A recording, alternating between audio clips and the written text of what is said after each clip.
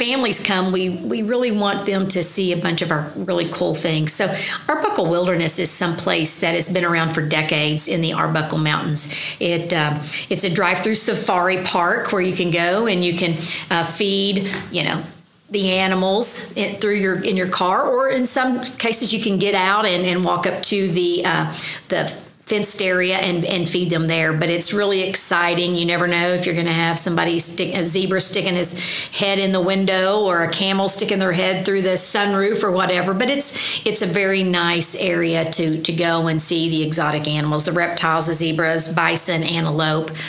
So it's really cool. The kids love it, but adults love it as well. So and the scenery, just being in the Arbuckle Mountains is really cool. So that's a great family place. Close by. Yeah. We talked about in the last episode, so check it out if you didn't listen. But Turner Falls Park, we talked about that. Mm-hmm. But inside Turner Falls Park, actually above Turner Falls Park, is 777 Zip, which is a 2-seater zip line across Turner Falls in the Arbuckle Mountains. Mm-hmm. They even had, there's some clips of dogs doing some zip lining that we have from Chickasaw Country. But it's a really great way to check out the Arbuckle Mountains right across Turner Falls. It scares me a little bit, but I'm just a baby. I have not done it because I just can't get the nerve.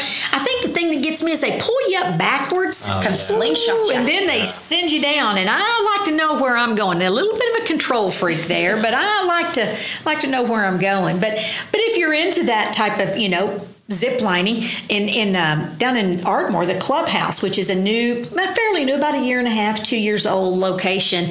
The clubhouse, it has a zip line there.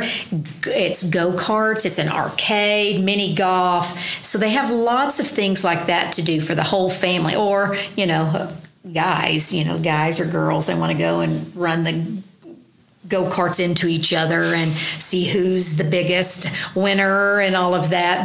And in the winter now they have an ice skate rink. So that's a cool thing.